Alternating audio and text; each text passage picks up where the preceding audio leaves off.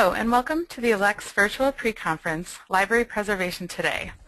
This is a three-part virtual pre-conference being held this week, with the next two sessions on Tuesday and Wednesday at the same time. I'm Vicki Grzinski, the Continuing Education Assistant in the ALCTS office. Today's session is called Introduction to Library Preservation. Our presenter today is Karen E.K. Brown. Karen Brown is the Preservation Librarian for the University at Albany, SUNY, a position she has held since 2001. In this capacity, she is responsible for managing the Preservation Laboratory, including budget, grant programs, staffing, materials repair and reformatting, and equipment maintenance, the repair and conservation of collections for the university libraries, managing the library's brittle and irreparable books program, including selection, microfilming, photocopying, and scanning, participating in emergency preparedness and response, environmental control, staff training, and other preventative activities, coordinating preservation initiatives with other departments and units, and participating in digital initiatives, including serving as a resource person for the preservation of digital assets. Karen holds a Bachelor of Fine Arts from the Cooper Union in New York City and a Master of Art Conservation from Queen's University in Kingston, Ontario. After working for 5 years as a conservator for the Provincial Archives of New Brunswick in Fredericton, New Brunswick, she went on to complete her MLIS at Dalhousie University in Halifax, Nova Scotia. Prior to coming to Albany, Karen was the field service representative at the Northeast Document Conservation Center in Andover, Massachusetts from 1997 to 2001. She is a member of the American Institute for Art and Historic Artifacts and the American Library Association. Before we get started, there are a few things I'd like the audience to keep in mind for today's presentation. If you wish to comment on today's presentation using Twitter, you may use the hashtag you see in the bottom left of the screen. It's the official Twitter hashtag for all ALCTS events at ALA Annual Conference in Las Vegas. We won't be monitoring the Twitter feed during the session, but feel free to use it to chat amongst yourselves. If you have questions for the presenters, please type them into the question box on your screen. We have set aside some time at the end of the presentation for questions. Questions that we can't get to will be answered offline, and the answers will be sent to all attendees. Today's webinar does not have interactive chat capabilities, so if you do have questions, please use the question box. If you want to reduce the toolbar on your screen, you can click on the red arrow, and it will collapse. This webinar is being recorded, and you will receive an email with links to the recording, the presentation slides, and an evaluation within the next 2 business days. Finally, we hope you will take the time to fill out the evaluation form that will be sent to you after this session, since it will be used by the committee to plan future events. With that, I will turn the presentation over to Karen. There may be a slight delay.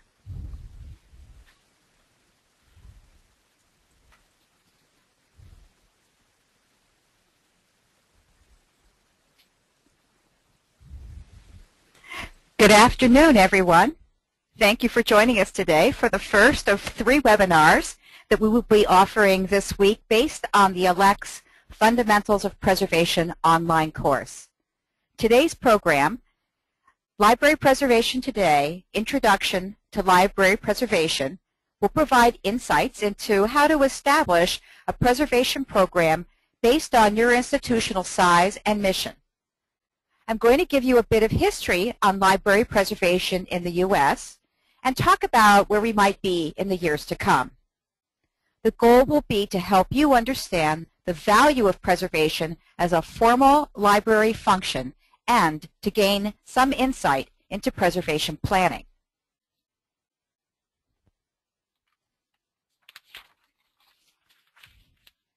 I want us all to get a sense of who's participating in today's event so we can try to tailor, even to some small degree in this online environment, our thoughts and ideas about library preservation programs and to try to address the audience's interests and needs. So we're going to ask a question. You can see we've got a poll. We're going to start it now. There might be a slight delay while we open this up.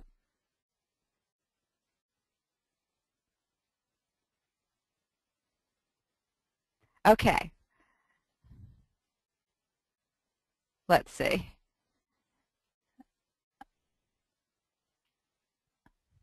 All right, so we're asking you to briefly characterize your current preservation program, and please select only one. So the first is zilch, you don't have one. The second is a few activities, but nothing that's really organized. The third is maybe, staff have preservation responsibilities, and many are involved. The program's well established, needs some updating. This program today should help with that as well. And finally, our program runs well, meeting organizational needs. So let's see, I'm watching the poll. We've got about 92% voting. We'll give it another 3 or 4 seconds. All right. Okay, I think we can close the poll, and let's have a look at the results and see what we've got.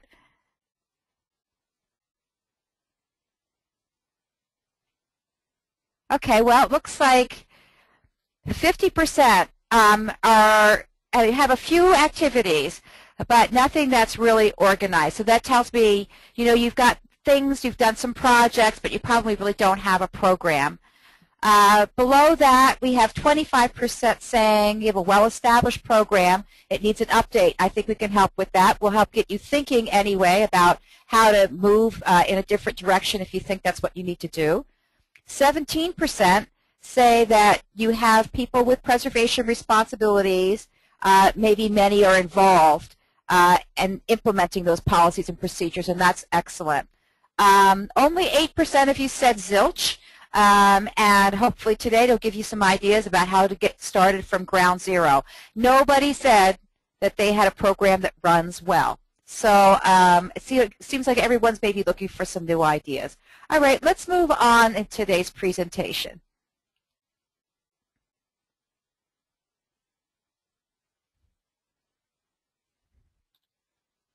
Okay.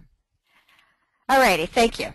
All right, so let's first talk a little bit about the value of preservation.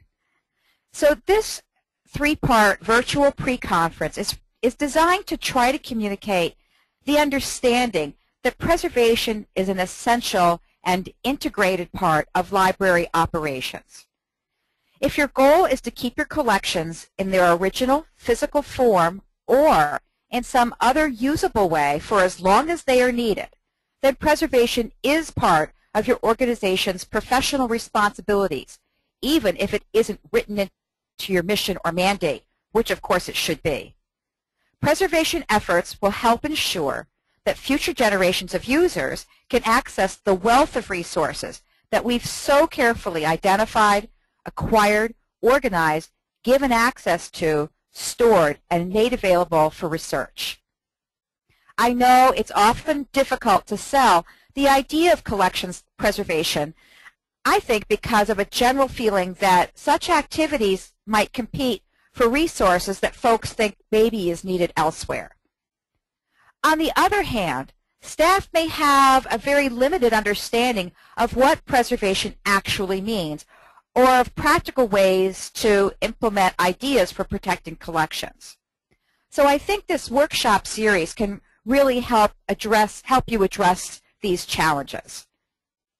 Whether analog, that is physical collections of books, journals, maps, manuscripts, etc., or digital, library collections are an important part of society's collective memory, a society that depends on the cultural record to recount and capture the human experience. They help us understand our past, shape the present, and plan for the future. By protecting our collections and making those sources readily accessible, we support learning and the advancement of society as a whole. But I know recorded history is fragile. Physical objects deteriorate, especially if they're poorly made.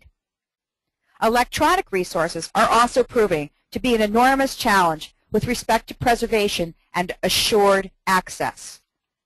But if we see value in our collections, then we will need to balance that value with the investment needed to keep them available for future use.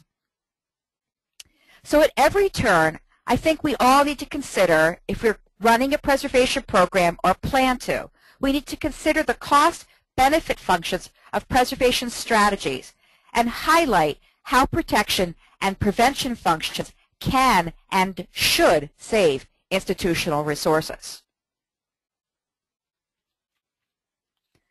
So before I race ahead, I want to clarify a little bit of terminology for you, because terms like preservation and conservation are often confused, and they can be confusing in context. The most authoritative definition of the term preservation comes from the American Institute for Conservation, or AIC. Their logo is on the top right corner. This is a national membership organization for conservation professionals. So they define preservation as the protection of cultural property through activities that minimize chemical and physical deterioration and damage, and that prevent loss of informational content. So that's really very important. The information is often what it is we're trying to protect, especially in a library environment. Preservation, in my mind, is what I would call an inclusive term. In other words, it's comprised of a whole bunch of stuff. For example, policies in whole or in part, principles and best practices and ethical considerations. Also activities such as physical or chemical stabilization, reformatting, and that can include photocopying, digitization, or microfilm, emergency prevention, preparedness and response, as well as environmental monitoring and control, pest management and security of the facility and of the collections. To continue, proper care and handling, education and training, attention to problems associated with exhibition and display, and even collection development activities such as selection and resource sharing. And that's an awful lot. That's a lot of hats to be wearing. And I'm going to say right now, if you don't have a program, you want to think about where to start, and you'll build your program over time, and you can plan for that growth in your program. And we'll talk about that a little bit later. So don't feel overwhelmed at this point. No matter where you are or what you're doing in terms of library collection preservation, I would like to remind everyone that the overriding philosophy for most library collections is to organize your preservation program with an emphasis on maintaining collections as a whole and focusing on preventing damage. It's much more cost-effective to prevent damage via a benign environment, careful handling, or fixing leaks, as an example, than it is to use remedial approaches to repair or recover material once damage has been done, even if it can be recovered at all. So remember, that's always got to be your emphasis in your program, is to prevent damage. So many of you may be wondering now, what is digital preservation? Well, the definition's a little bit different, but in many ways it's really a subset of preservation, in the sense that the work we do here to maintain the integrity of digital collections is also a matter of managing the finances, selection, the workflow, procedures, etc. And, of course, working at the highest level to meet and even exceed all measures of quality. Now, the skill sets of traditional preservation specialists and digital preservation specialists may differ in other ways, and we're going to come back and talk about that a little bit later. In 2007, I was part of a working group spearheaded by Kathy Martiniak in the Preservation and Reformatting section of ALCTS, and we were asked to try and define digital preservation for use by ALA. And after several months of discussion and debate, we came up with 3 versions: a short one for when somebody needs a quick definition, and then a medium and a longer or more detailed definition depending on what the situation demanded when someone needed a definition. Now, I've got the short one here, and you can see that if you removed all the digital words, it could also be a definition for the care of analog collections. Anyway, if you want to see all three definitions, the URL is here on the slide.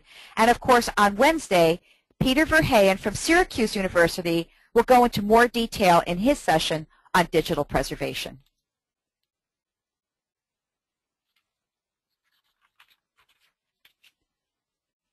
A few other terms. I have just this one last slide, I promise you, on terminology, because some of you may not have a sense of what the difference is between conservation and preservation, and these are words you've probably all heard before.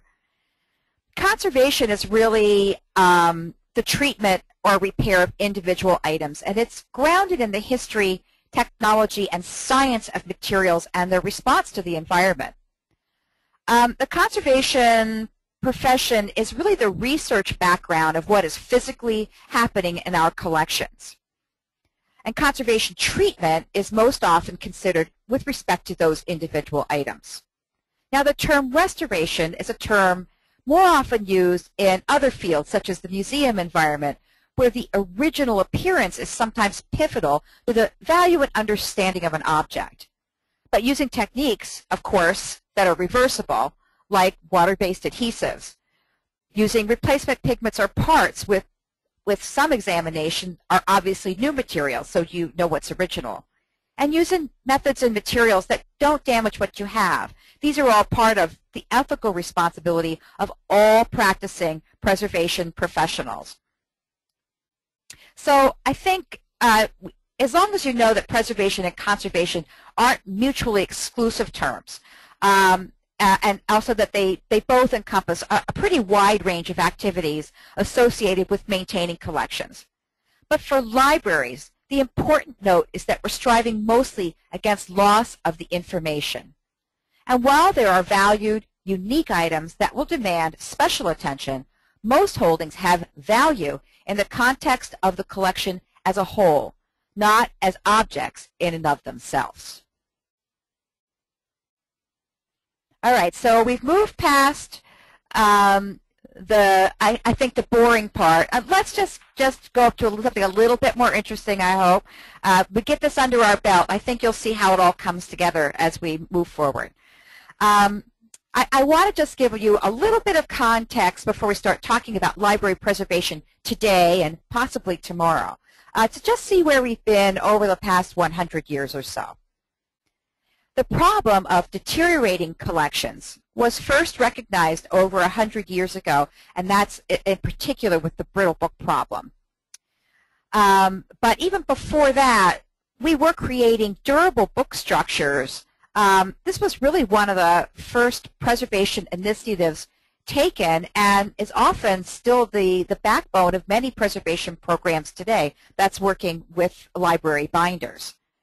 Now, prior to 1905, there were binders working for libraries, but it wasn't until then that ALA created a committee on behalf of the membership to work with the binding industry to specify what makes a durable book, which I thought was very interesting to find out.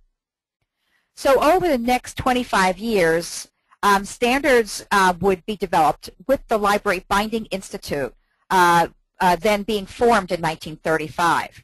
Now, with all that, it really wasn't until 2000 that we had a national standard finally approved. So even that took almost 100 years. The first organization to really have a significant impact on library preservation activities in the U.S. was the Council on Library Resources, including the establishment of ALA's Library Technology Project, which explored and reported on research into adhesives, pressure-sensitive tape, copying machines, and other equipment and supplies that could affect the preservation of library materials. They supported the work of a gentleman named William J. Barrow. He issued a report almost 20 years earlier in the 1930s describing the problem and origins of the brittle book pages. So it was in the 1970s and 1980s that librarians worldwide focused their efforts on developing standards to create permanent paper. So instead of publishing books on paper that was going to become brittle and acidic and we'd have to invest in reformatting or reprinting, they thought, well, let's come up with paper that's good quality so we can put the problem off, for many, many years before we'd have to start worrying about what to do. So they worked on those permanent paper standards. It came out, the first one was in 1984. Other approaches was, I call a period of mass treatment, which included things like cooperative microfilming, and a lot of this support came through the National Endowment for the Humanities, and mass deacidification, These are just two examples. Now, since the turn of the 21st century, digitization and how to preserve digital information, and now our current challenges and tools and strategies for preserving information for future users are all really those digital challenges. And of course, what we're dealing with now isn't just text, but also sound, video, born digital, and multimedia formats. So just to give you a quick overview about where we've come over the last 100 years and what we've been able to accomplish. There we go. So we've got one more poll question. I think we can go ahead and start this. Thank you. Okay. So here we're asking you to tell us what your greatest preservation challenges are in your institution, and you can select more than one from this list. So is the first competition for resources? Or do you find you have a lack of awareness, maybe a need for training? Maybe your building is inadequate and you don't have the right kind of space for protecting your collections. The fourth choice would be that you don't have a plan or you're unsure of where to get started. And finally, you have digital assets that might be in many forms, as I said, that you aren't sure how to protect. So please go ahead and vote, and we'll watch the progress until we've got as close to 100% as possible. And just give us an idea of what it is you're all facing at your institution. All right, we've got about 67%. We'll give you another 10 or 15 seconds here. All right. Good. We're up to 87%.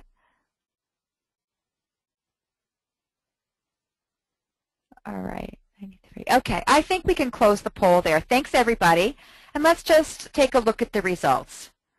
Now, the majority of you have digital assets that you're not sure how to protect, and so do I. So I would have selected that one too.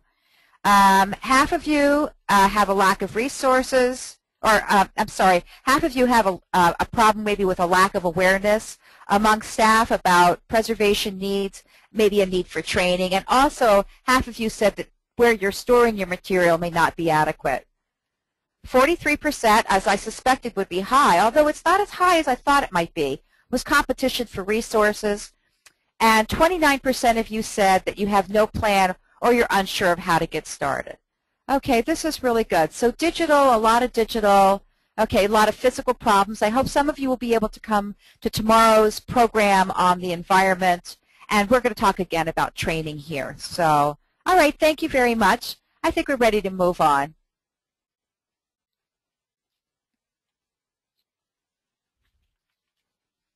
All right, so library preservation today. Let's think about where we are now.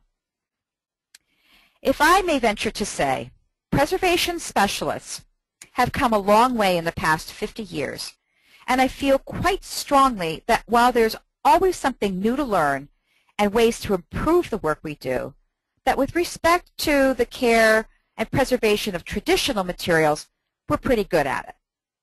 But as you all know, a lot has changed in the digital age, and we have a lot of questions about our priorities and how best to use our resources.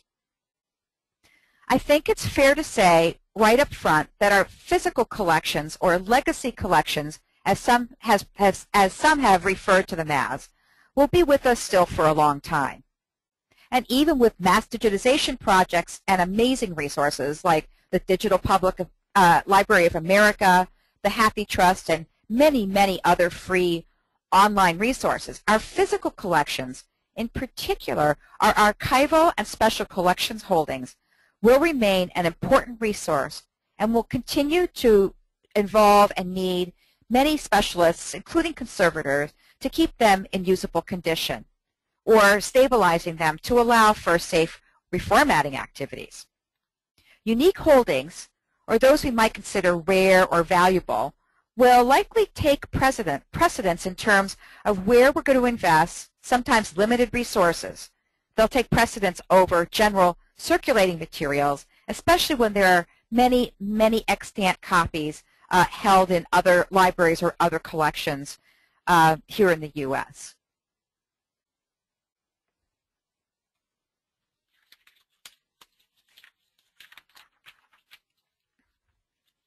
A good example recently of the fight for collections versus the fight for space was at the New York Public Library, and maybe you all have been reading some of this. They recently ended plans, quite dramatically, to move a large portion of the books held in stacks at the Schwartzman Building, which is the main research library on Fifth Avenue, you know, the one with the big lions.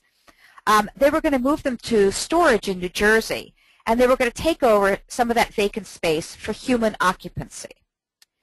Now, while there were many reasons for the turnaround, the upshot is that the researchers wanted their collections close by. So different arrangements are being made for storage underneath Bryant Park, which is behind the main branch of the library.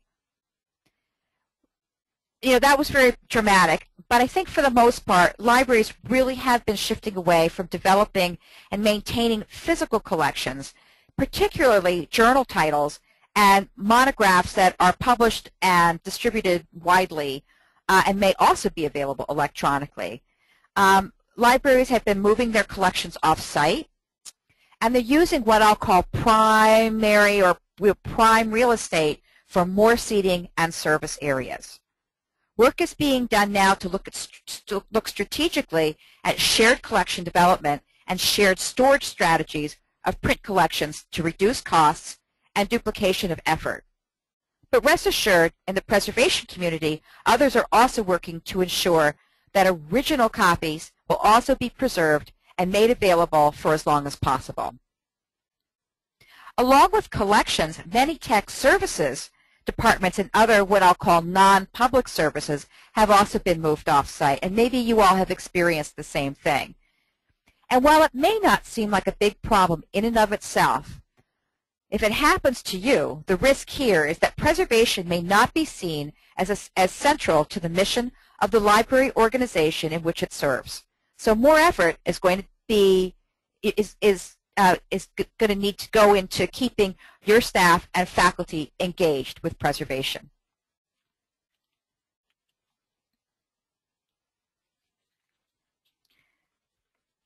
So while preservation programs are evolving, as are the practitioners and the educational programs that train preservation specialists to care for library collections. So both things are changing, our educational programs and our departments. So traditional preservation, it focuses on physical collections, preventing damage by controlling the environment, careful storage and handling, attention to security, pest management, keeping the building in good condition, stabilizing books, all that. You know, it's sort of, we've got a pretty good sense, I think, by now, sort of everything that might make up a preservation program. The problem is that right now the U.S. doesn't have a dedicated library school program for library preservation conservation since the program at the University of Texas, Austin, shut down. And I think they stopped accepting students in 2009. They didn't have funding to continue to support their program. So in the preservation field, especially working in the professional environment, we're trying to work towards a solution to ensure that we have skilled practitioners entering this field. So we want students to study traditional book and paper conservation to a certain level. Right now, we have students in established conservation degree institutions, and what we're trying to do is get them to specialize in libraries by taking courses in accredited MSIS programs.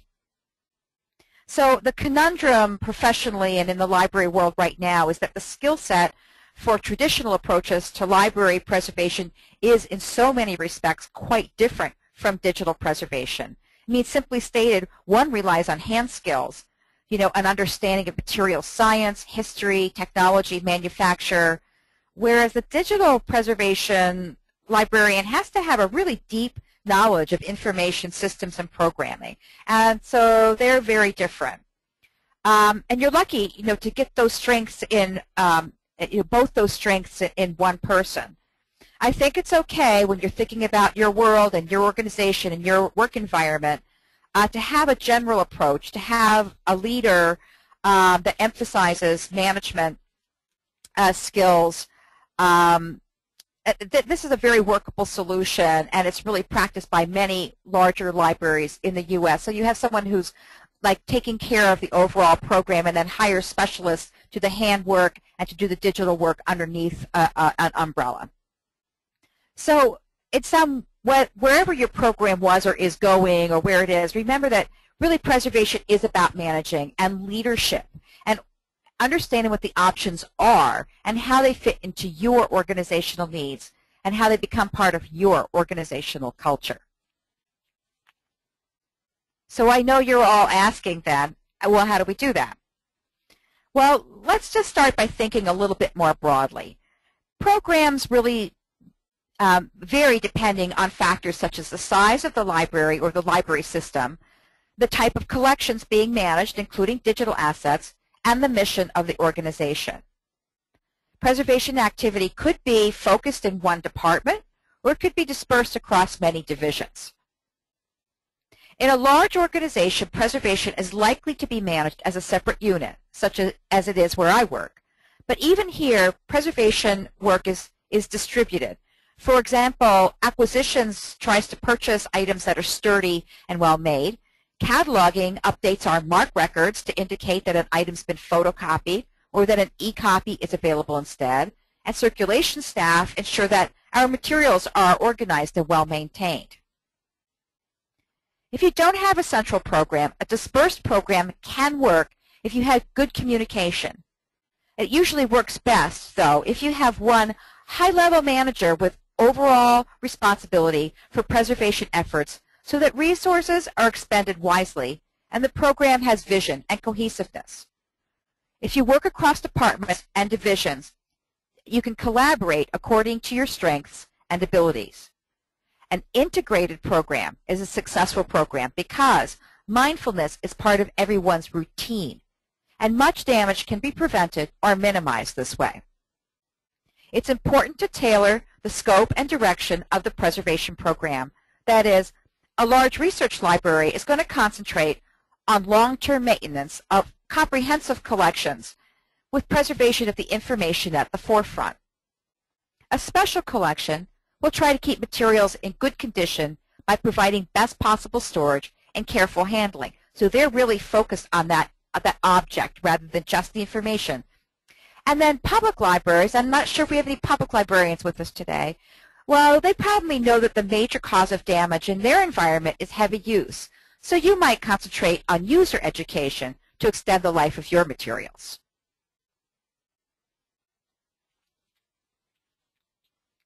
So in getting started, you really need to think about your service vision. These are some of the questions that your library will need to think about and discuss as you begin to think strategically about how you are going to organize and support preservation activities. So you want to ask how preservation fits into the work that you're doing. Do you have important research collections that you need to make available? Do you have legal obligations to maintain your collection? For example, if you have an archives. Also, what does your mission statement say? Does it state clearly that preservation is one of your imperatives? You need to look at what staff, finances, past practices, policies, and procedures are already in place, and think about what's working for you and what isn't. And what do you need to do in terms of administration to try to address some of those problems? Of course, you need to consider the condition of your building and the spaces where collections are stored and used. Also, emergency planning and response activities. And just so you know, when I came into work this morning, I came into a flood environment where we moved thousands of books and put over 600 books into freezers, and that's before today's webinar. So it's important that you have this be part of your plan. You want to consider in-house treatment and whether or not it's desirable to set up an in-house program. Or whether working exclusively with vendors or contracted services will meet your needs and expectations. And also think about your digital assets. What collections are you acquiring or creating that you hope to keep, and I know this is a scary word, forever? What do you know about best practices, and do you think you're meeting those baselines for quality? And you want to ask yourself, would an outside expert be one way of accurately gauging your digital preservation readiness? And where do you see yourself in 2 years or 5 years? What are your priorities going to be? So these are just a few questions to get you thinking, but there is a more structured way to do this analysis, and I know that's what you were hoping for. Okay. Well, let's see about getting started. A general preservation assessment is a good way to dissect the problem and look holistically at what you have, what you want, and what you need to do to reach your goals. A large research library may hire a full-time preservation administrator to do the analysis and organize a new program. Otherwise, many libraries will get in-house professionals to do what we call a self-review or self-survey using some of the written tools that are available.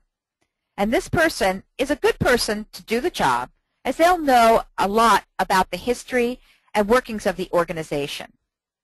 The problem is, if you have in-house staff do these types of reviews, that there's a risk that their findings won't be considered expert enough or objective enough to rally support for the implementation of findings. An outside expert may cost more. They come in, they do the analysis, and they will submit to you a report of findings. And this is a great start. There could be other studies, like a collection-level condition analysis of a rare book collection, or a study of the building and the building systems. But these will come as a follow-up after you've done that general review. So this general assessment, you're going to get a report, but I want to remind you that it isn't a plan, but it should form the basis of one. In thinking about what is recommended, you have to ask yourself, well, what would have the most impact? What can I do now easily? And what do I need to plan for to do maybe a few years down the road? What are my priorities? What resources do I need in the next year or 2 or in the next 10 to implement those findings and start making significant inroads into collections protection at my institution? So what I'm talking about is preservation planning. I want to just give you a definition from the Northeast Document Conservation Center, where they say preservation planning is a process by which the general and specific needs for the collections are determined, priorities are established, and resources for implementation are identified. Its main purpose is to define a course of action that will allow an institution to set its present and future preservation agendas. And in addition, it identifies the actions an institution will take and those it probably will never take so that their resources are allocated appropriately. So there you go in a nutshell. What I'm talking about is about preservation planning, about a process. It defines your course of action. It helps you define what you can do using your resources wisely and effectively.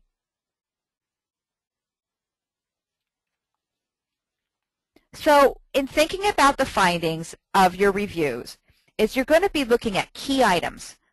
This is a list that you want to come up with of high priority actions that are achievable with a timetable for implementing them. And your primary goal is really to come up with a timetable that looks like this, that says what it is that needs to be done and when you're going to do it, and you're going to come up with resources and a plan to make each one of those happen. And, this isn't something done by one person. This is done, among several that can make the decisions and move things forward. Okay, now before we wrap up, I wanted to give you some what I'll call insider tips. Because I've been working in this field both as a conservator and as a preservation administrator since the late 1980s. So first and foremost, if staff and administration don't know what preservation is or what you do or why it's important, they won't get on board, and you won't get the needed administrative support you need to carry your program forward. So I'm saying toot your horn, educate staff, get involved at every opportunity to teach people about preservation issues. Do a really good job. Be excited about what you do, get grant money, and make a visible difference. Be a really good manager and an advocate. What have you done that's positive? What are the risks of inaction? But don't be a pill about it. Make friends everywhere.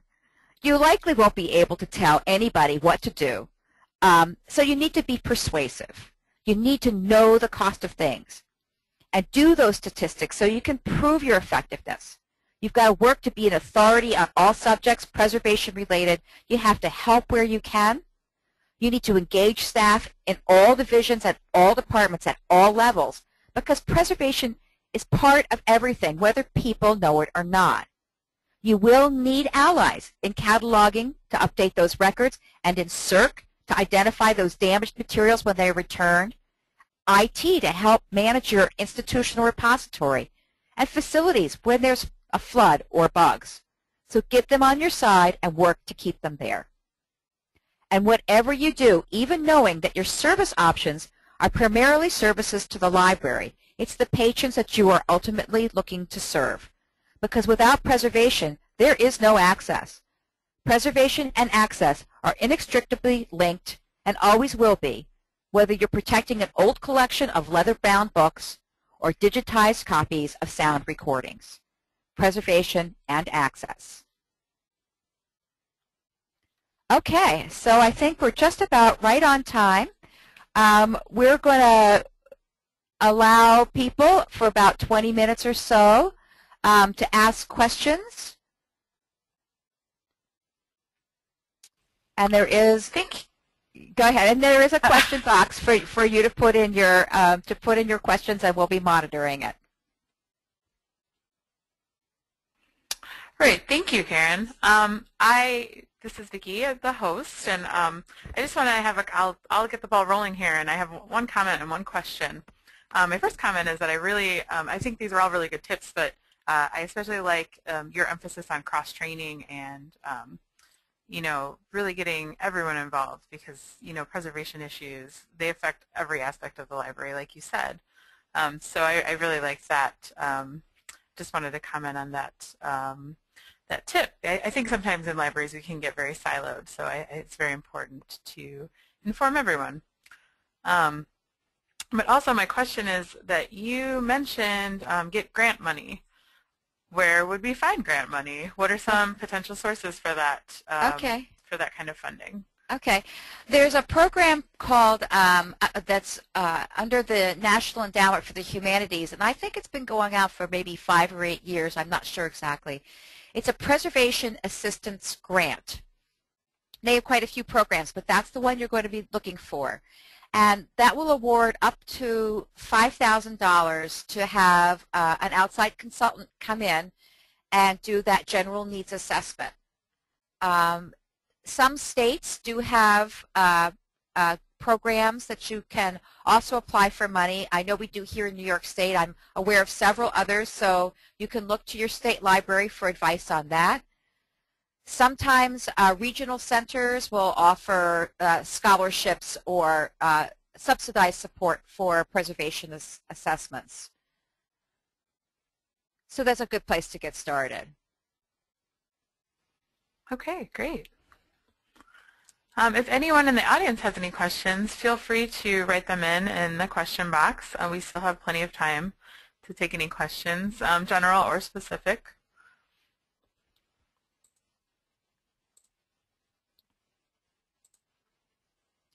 Well, while we're waiting, I can say that here at the University at Albany, not only do we have a preservation department, which sometimes is risky because people see preservation as not their job because they have a department, but we also have a preservation committee to ensure that there's sort of oversight and engagement across the libraries. And we only meet twice a year, but it's enough to bring everyone to the table and get their advice and input into how the program is running. Sure, sure. We just got one question. Hello, great presentation. Can you talk a little bit more about hidden collections? Hidden collections. Well, again, there's grant funding out there now to expose these hidden collections. These are usually collections that haven't been cataloged, haven't been organized, that people want to gain intellectual access to, and then provide usually digital access. A lot of the granting agents that are helping support hidden collections, partly it's to get them digitized and sort of improve online access, but expose these wonderful collections and prove to people the value of what we might have in special collections and archives, what we might have for original, unique material, to understand maybe not everything is an electronic, isn't born digital or is a book. If you have material that you try to get a handle on, I think it's the National Endowment that's been providing some resources to get those hidden collections unearthed. I don't know if that answered the question. Okay. Well, if it didn't answer your question, feel free to ask a follow-up. Yes, please. The next question that just came in is, how would staff conduct a self-survey if they don't know where to start organizing an archival collection? Oh, okay.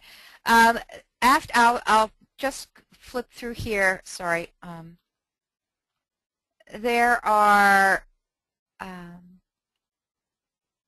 here on your screen, you can see the last, this by Beth Patkus, Assessing Preservation Needs. This tool is online at no cost, and you can see it's a guidebook, and you can use that to go through and systematically, as a staff, ask the questions and look at what you have. So the first section is looking at staff and budget and policies, and then there's a section on storage, there's a section on environment, there's a selection on care and handling, exhibition. So it'll help you go through and do a self-analysis.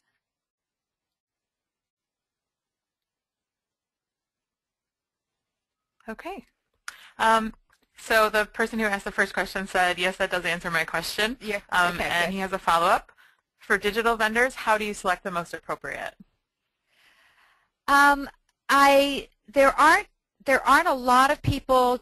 You mean a vendor to do the reformatting, or a vendor to do a review of, or a service to do a review of your digital collections? I'm sorry. I want to make sure I understand. Sure, sure. If you have any, if you could answer that for us. If you're working with a vendor, then you should probably have a pretty good idea of what the quality standards are for whatever work you're having done, whether it's audio or video or imaging. So there are resources out there, and we can follow up with that to sort of give you what the guidelines are. Or maybe Wednesday, Peter will be covering some of that. So if you're working with a vendor, you need to tell him what you want. So what's that high-end file going to look like? Do you want derivatives? How are the files being delivered to you? Who's doing what metadata, etc.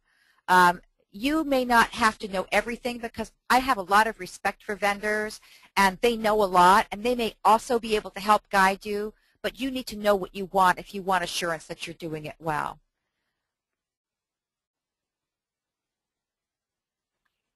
Right. Okay, so another follow-up. When you ask vendors to provide imaging, digital voice equipment for digital preservation, do you have a formula for selection based on price, recommendations, technical requirements, etc.? Well, usually, you're coming up with some kind of request for proposal. So you're asking, you know what the deliverables are, what kind of files you're expecting to get back, and in what form, and what kind of metadata should be done, and what kind of quality control there's going to be. You certainly are free and probably advised to go to a couple of different vendors to see what you get back, and be prepared to maybe talk to some of your colleagues about where you think you've got, what vendor you think would be the best to work with. Again, I always recommend that you call your state library, or maybe institutions, larger institutions in your region. Talk to the people that are doing the work now. If it's something new to you, I think you'll find that there's always somebody in your state or even your city that has experience that can help guide you to a respectable, responsible vendor.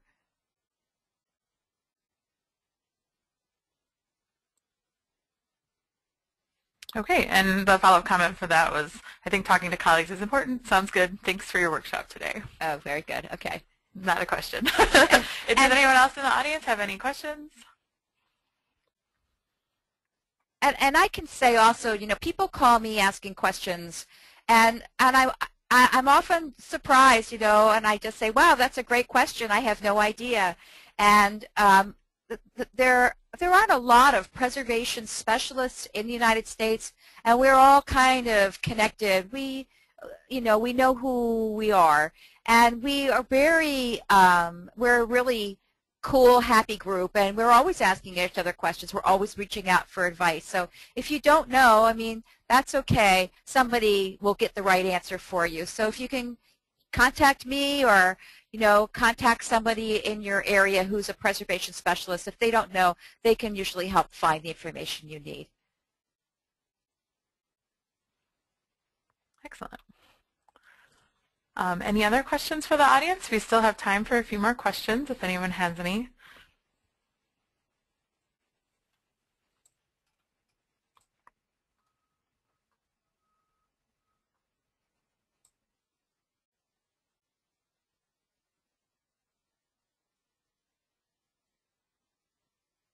All righty. Well, I think, Vicki, that you've been a great hostess. Thank you very much.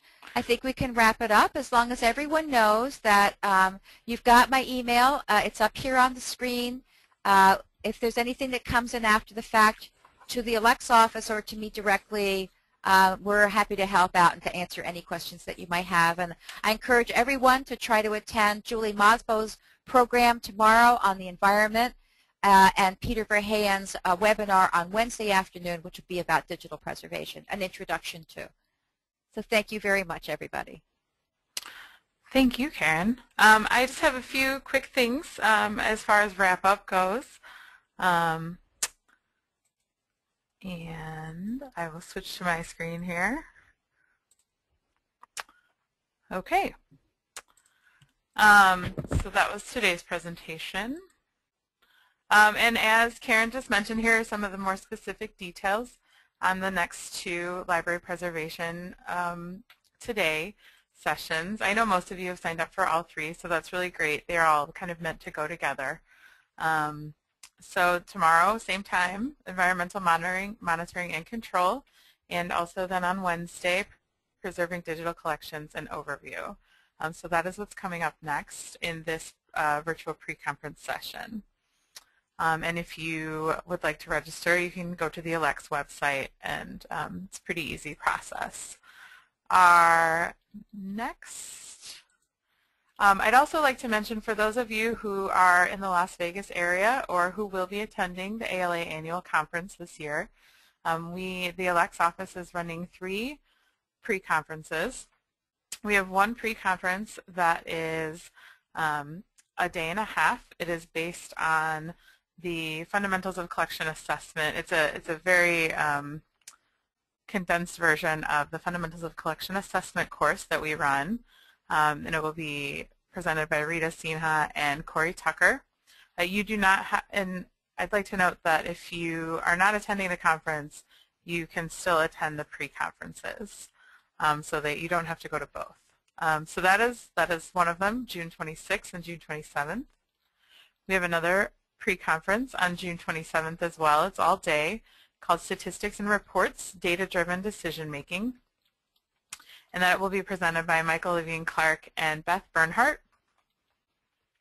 And finally, we have one more half-day one about streaming media. Streaming media passes the tipping point. Now what? This will be presented by Doug Farrelly, Kirk Blankenship, and Jessica Hammond. So we have quite a bit going on at the ALA annual conference. And for those of you in the audience, if you have any further questions, feel free to contact Karen. If you have any general questions about ALCTS offerings, feel free to contact us at the ALCTS office. And if you have any ideas for future webinars or future virtual pre-conferences, please contact Rita Sinha or Becky Ryder.